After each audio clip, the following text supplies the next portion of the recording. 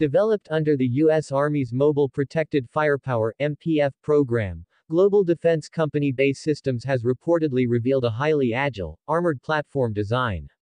Quoting from defense blog site, BAE Systems has released an infographic of the approved version of a new combat vehicle required by the Army to provide the Infantry Brigade Combat Team (IBCT) with a protected platform capable of delivering overwhelming precision-re-power combined with the ability to move rapidly in a variety of terrain conditions.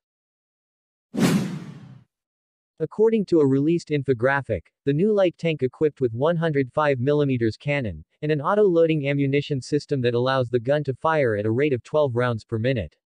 It is also fitted with heavy and medium machine guns.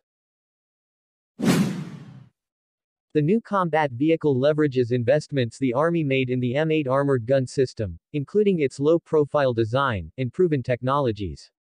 The innovative rollout powerpack design allows for easy access to the engine and transmission without the aid of heavy equipment. It also integrates scalable armor and innovative survivability subsystems to protect the vehicle and crew from threats on the future battlefield. The metal bolt-on armor system provides field repairable, or replacement. The vehicle employs situational awareness systems adding to the highest levels of survivability and crew protection.